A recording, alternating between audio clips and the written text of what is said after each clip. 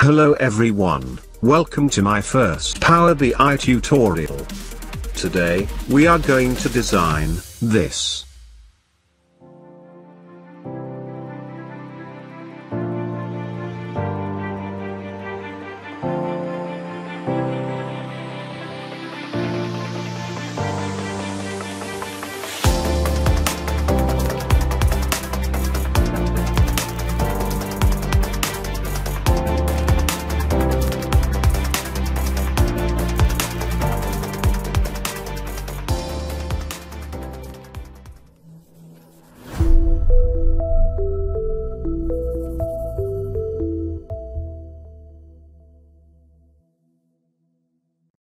Let's get started.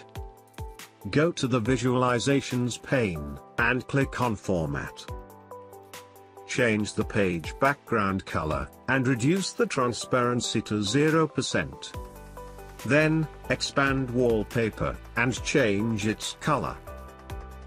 To create our navigation panel, we need to insert a rectangle shape.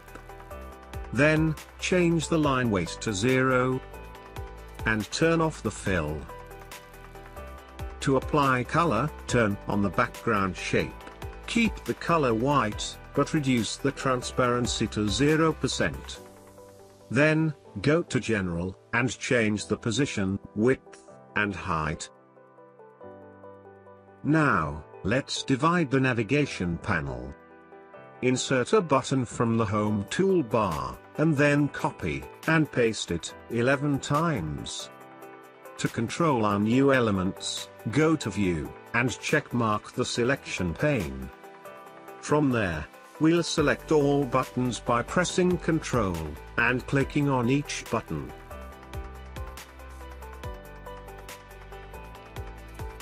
Then, drag all buttons to the middle of your workspace. While keeping all buttons selected, go to the Visualizations pane.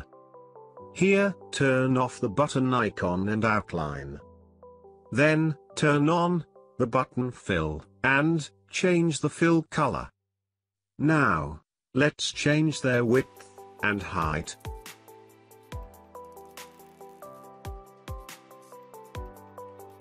Great. Now all buttons have the same size and color. From the selection pane, select the last button. Go to Format, and align it to left and up. Then, select your first button, and align it to the left and bottom. It's time to distribute all buttons. Select all buttons from the selection pane, one by one. But, don't forget to keep the Control key pressed. Align to left, and distribute vertically. Now, let's import our icons into our workspace.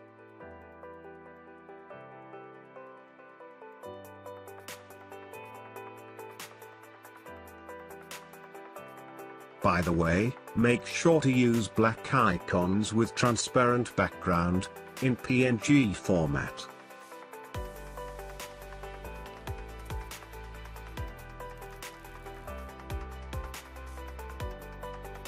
Select all icons from the selection pane, and change their width and height.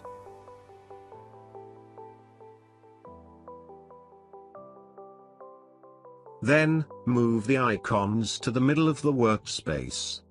Next, select the first icon we imported, and change the X position to 7, and Y position to 187. Now, select the last icon, and change its position also. By selecting all icons from the selection pane first, then align to left, and distributing vertically. This will help us to distribute our icons properly. When ready, click on the workplace to deselect. Click on the first icon in our navigation area to select the button. Then, copy and paste a duplicate. Select the duplicated button, and bring it to the second last place in our selection pane. Now, with the duplicated button still selected, go to the Visualizations pane. Change the fill color to black, with 85% transparency. When complete, this new button will act as the indicator, showing users the current page they are viewing. Now, let's select the button that is in front, remembering to keep Ctrl key pressed to select both buttons. Align them to left and up. Perfect. Now we have our indicator in place. OK. Let's continue. Select the first icon button, then, go to the visualization pane, and change the color fill to white, with 100% transparency. Now, let's change the status to on hover. Keeping the same color, but reduce the transparency to 50%. On press, will stay intact. Keeping the Ctrl key pressed, select the next 5 buttons, one by one. Then, change the color fill to white, with 20% transparency.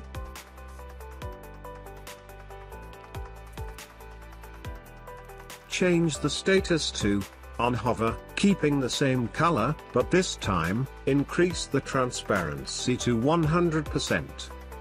Finally, change the status to on press, and change the fill color, while keeping transparency on 20%. We're almost there, only a few more steps and we'll be complete. Are you ready? To neutralize areas with no purpose, you can delete them, or select them and change their fill color to white, and transparency to 0%. OK. I've decided to use the first button in my navigation panel, to place my logo. So now, I am going to select it, and reduce the transparency to 0%. Then, I will import the white Power BI logo, and move it all the way up, to keep it in front. Let's change its width and height first.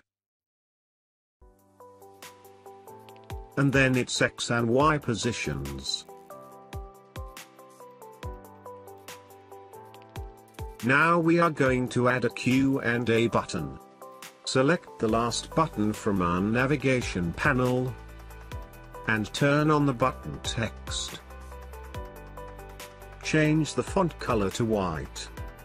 Then select on hover status, and type Q&A.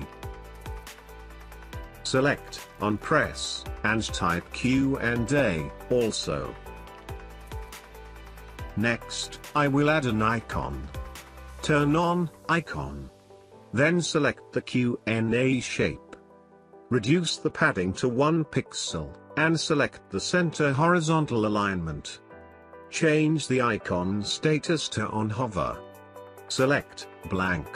And then repeat the same step to on press. Let's change the fill color to black, and reduce the transparency to 0%. Now, for on hover, keep the same color and transparency. But for on press, change the fill color to blue. Congratulations! Our navigation area is ready. Now, we will duplicate our page to keep my design and elements in place, and use the duplicate page for the next step. But, change the name of the duplicate page. Next, select the first icon button, and select Format Painter from the Home toolbar. Apply the format to the second icon button. Select the third icon button, and apply the format to the first one. Go to the selection pane. Select the second last place element in the selection pane, keeping the Ctrl key pressed. Then, select the second icon button, go to Format, and Align Bottom. Our page indicator is now in the second icon. Finally, let's apply some bookmarks. Go to View. Uncheck Selection pane. And checkmark the Bookmarks pane. Then, go to Bookmarks pane, and add a bookmark. Rename it as Page 2. Select the Page 1. Add a new bookmark. Rename it as Page 1. To link our bookmarks with the buttons, select the second icon from Page 1, and go to the Visualizations pane. Turn on Actions. Select Bookmark Type, choose the bookmark named Page 2. Press Ctrl, and click on the second button to verify that it is working. From Page 2, select the first icon button. Go to the Visualizations pane.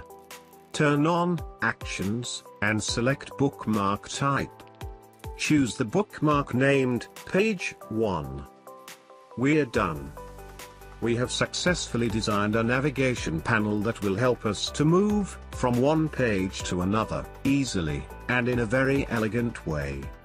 Congratulations!